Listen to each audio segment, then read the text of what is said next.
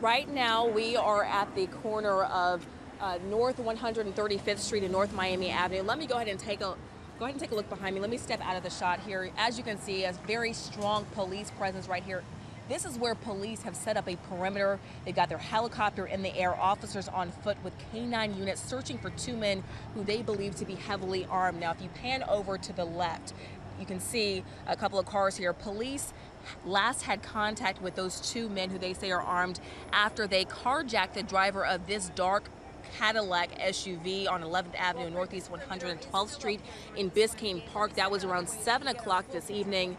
A be on the lookout was issued at that time, and then at 8 o'clock there was another robbery in North Miami with two men who fit that same description. Here is what an officer says happened after that.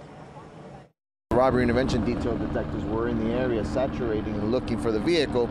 They were traveling eastbound on Northwest 135th Street, and that's when the subject vehicle traveling northbound on North Miami Ave ran the red light, T-boning one of the unmarked vehicles. The officers did receive minor injuries. They were treated and released by fire rescue, and the subjects fled in the area.